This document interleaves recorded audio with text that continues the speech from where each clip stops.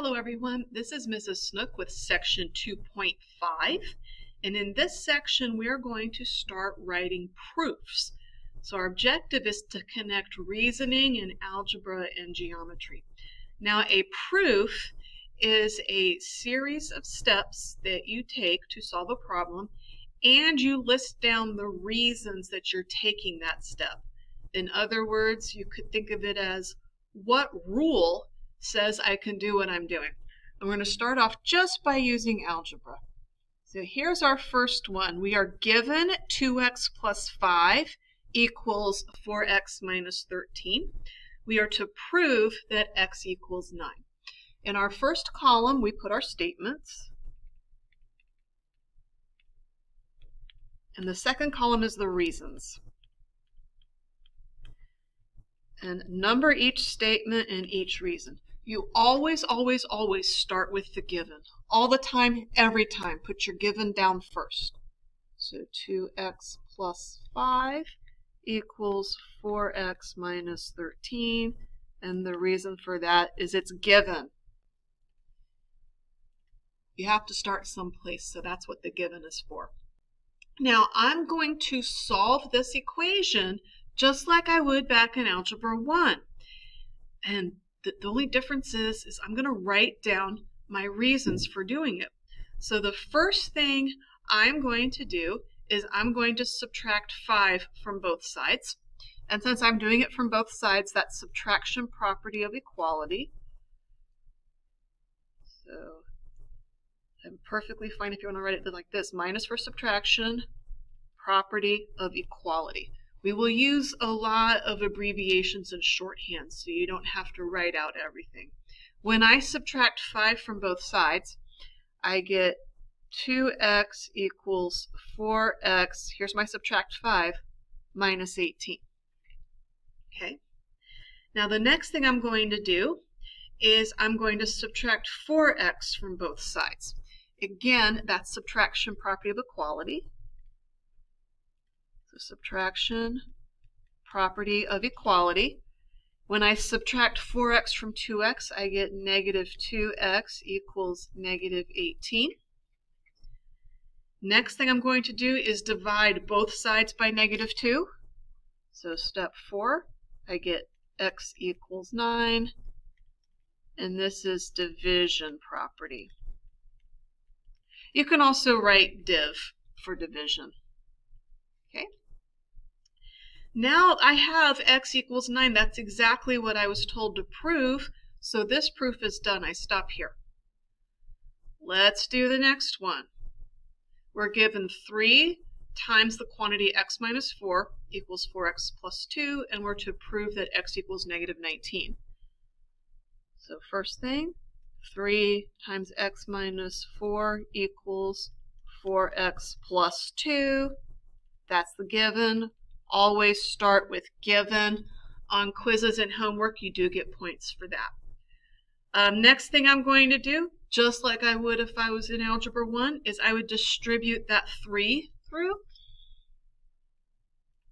So 3x minus 12 equals 4x plus 2. That's distributive property. Now I'm solving like I did the last one. I am going to add 12 to both sides. So 3x equals 4x plus 14. Addition property of equality. And notice that I'm not showing each step as I do it. I'm showing the result of what I get. So each statement is the result.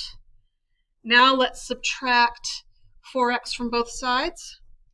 I get negative x equals 14. That's subtraction property. And this time I'm going ahead and I'm writing sub. I'm fine if you put a minus or if you write sub for subtraction. Now the last thing is I need to divide both sides by negative 1 because I have a negative x and I just want x. So x equals negative 14. and that's division property. And notice I am done once my last statement exactly matches what's in the proof. Okay, so here's a geometric proof. When you're doing these proofs, make sure that you draw a picture. You have to have a picture and you have to mark it. So given A, B, and C are collinear, so I'm going to make points A, B, and C that are collinear. A, B, C, A, B, C. There's my collinear points. D is not collinear. All right, I'll put D up there. And it says prove angle ABD. So here's angle ABD and angle DBC. Here's angle DBC. I'm going to prove that they're supplementary. So when I look at this picture, I'm seeing a linear pair. Do you see it? All right.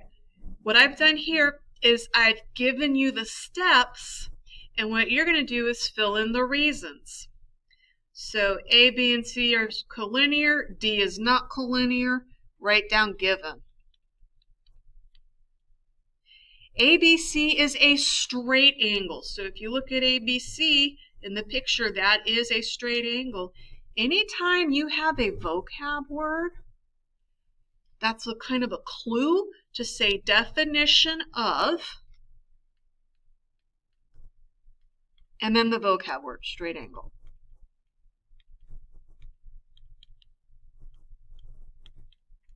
Next one, angle ABC is 180 degrees. We know that comes from straight angles are 180 degrees. So we have another definition of straight angle.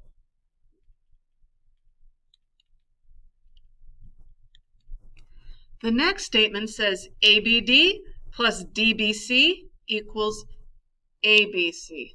Look at your picture. If I add those angles together, I do get that big outside angle. So this is angle addition property. Actually, it's postulate. Angle addition postulate. And now I had this equation, and then in place of ABC, 180 degrees shows up. This has been substituted into there. So this is just substitution.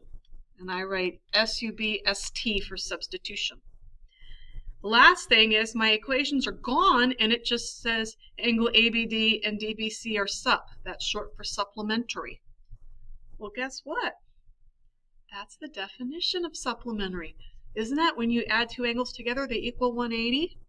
So definition of supplementary. And I'm fine if you just want to abbreviate it.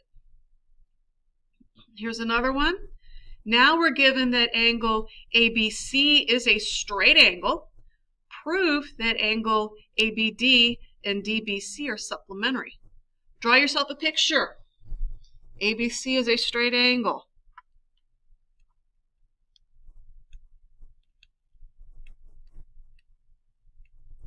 And then we have angle ABD, so that means I need a point D out here somewhere.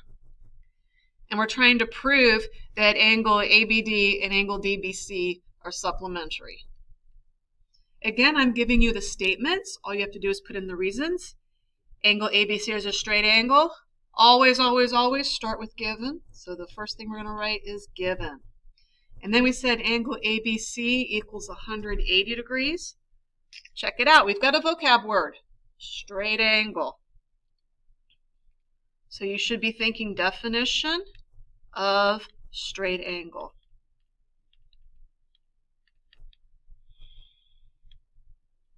And then it says ABD plus DBC equals angle ABC. Isn't this just like what we did in our last example? We're adding angles together, so this is angle addition.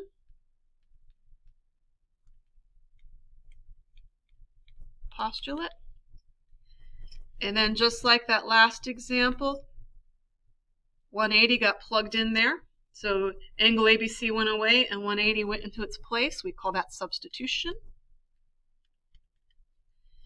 And then look at it. We've got two angles adding up to 180, and we're now saying they're supplementary. That's definition of supplementary.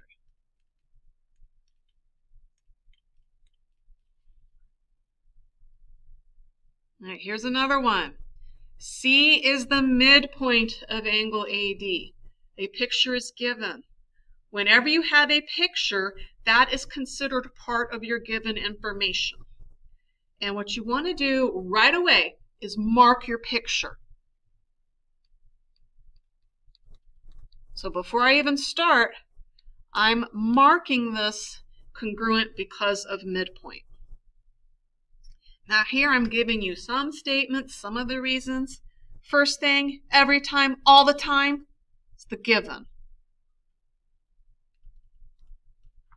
C is midpoint of line segment AD.